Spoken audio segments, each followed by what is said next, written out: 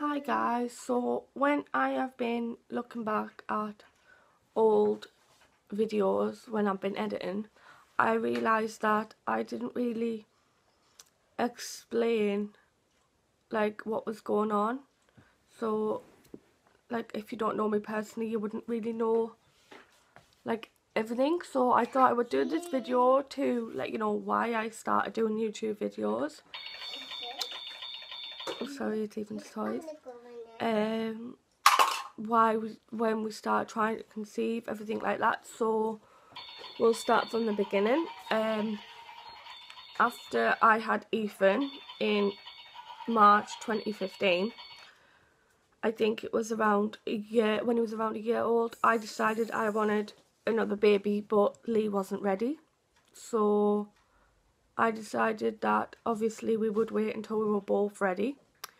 And then I think it was the start of November 2016, last year, Lee decided he was ready. So I stopped my birth control pill. Sorry, shake camera. Stopped my birth control pill the 20th of November. I had my withdrawal bleed the 25th to the 29th, I think. And then after that, nothing happened until I ovulated on the 2nd of February. So it was like 2.5 months. So 2.5, 3 months. I got my first period, proper period, after the pill. I think 15th of February.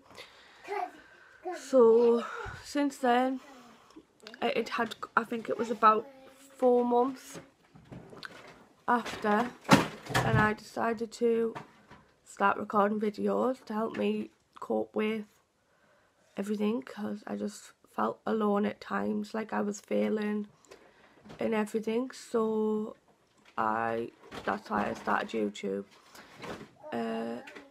So yeah, I just wanted to let you all know like what happened, why I made the videos, because my first video, of course, I'm testing, but I didn't explain that it was like, I think I was 4 months, I think, without a period.